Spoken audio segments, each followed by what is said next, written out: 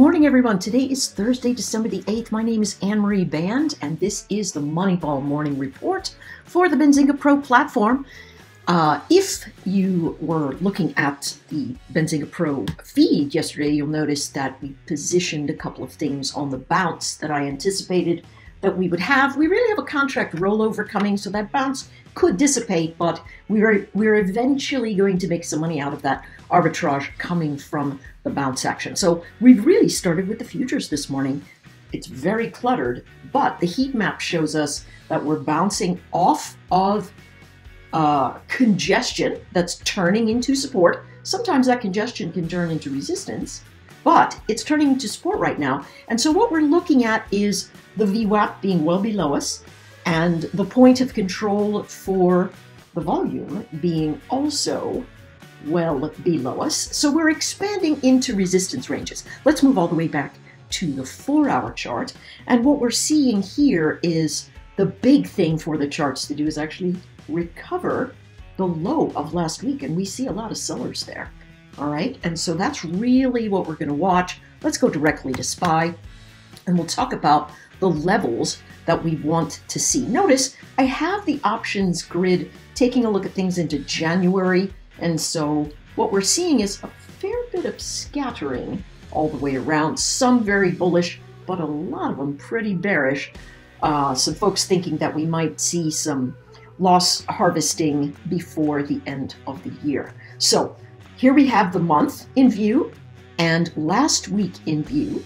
And yesterday we closed on the edge of this area, right? And this morning we're bouncing, we're up above 395. We're seeing a lot of selling pressure there in the pre-market for now. And so what we have to realize is this is a flow downward.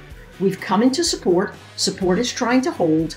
And now we have to see if support is going to hold or not. It's still not out of the woods, right?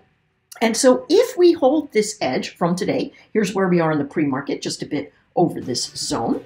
If we hold this edge, we're going to move right up into the 398 area. And legitimately, we've got a good shot of bouncing right back into last week's range. Why? We've got no catalysts to really move the market in one direction or another. That's going to happen next week. Today, we've got a couple of different things going on, but nothing that's going to definitively move us as well as,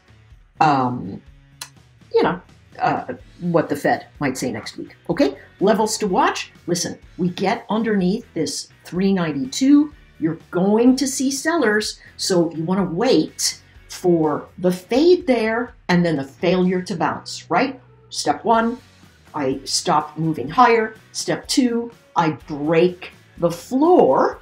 And then on the bounce, I can't hold my support. And that tells us that we could be moving down. Right now, we're sitting underneath these flat moving averages, but traders are really trying to bounce it. Again, if we hold above the 395 area, buyers are going to get excited about moving into the next space. Let's take a look at the Qs.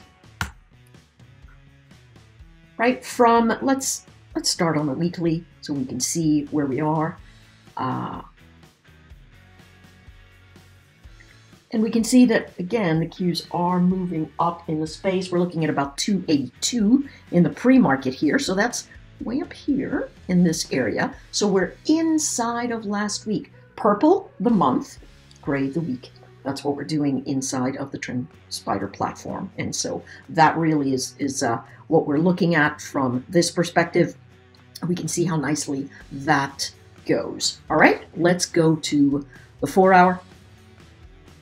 And again, you can see we don't really have any heat maps going here telling us what's going on, but we can see a floor, and a floor sitting here that could punch us up into the north. All right, so that's really what we're looking at. Levels to watch below 279. We are going to fade, right?